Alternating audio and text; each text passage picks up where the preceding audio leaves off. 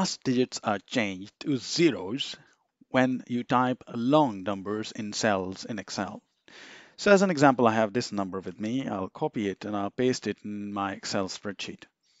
Now what I see is that Excel automatically has changed last digits here from 3258 to 4 zeros, and initial zero is also removed. What could be the reason? Now, just for your information, guys, Microsoft Excel follows IEEE 754 specification on how to store and calculate floating point numbers. Excel, therefore, stores only 15 significant digits in a number and changes digits after the 15th significant place to zeros. So 15th significant place means this will not include this initial zero. And after that, it will change them to zero, all of the remainings. Now, point is how to work it around and pull that in Excel spreadsheet as we want it to be.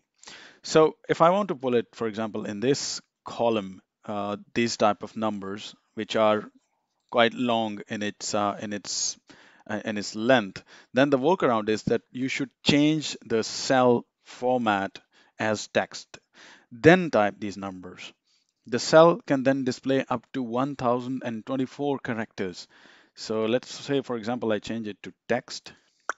It is changed now. One way is to go into the ribbon, home, number format, text. Okay, the other way is press Control plus 1 and you will have this formatting cell pop up. There you select text and press OK. So that's the other way to do that. Now I will go back to my notepad and I will copy Control C the same data into the cell. And now you can see Excel has pulled in all the characters here. So it is exactly what I wanted to copy and paste. Although this is not a number anymore, but you can have all of your data into the spreadsheet as it should be. Let's say, for example, these are account numbers, then they are supposed to be complete. And that is how you can pull in complete data. If you will try to copy that data on the number format or the general format, there are strong chances that you'll miss all the data after significant 15 digits.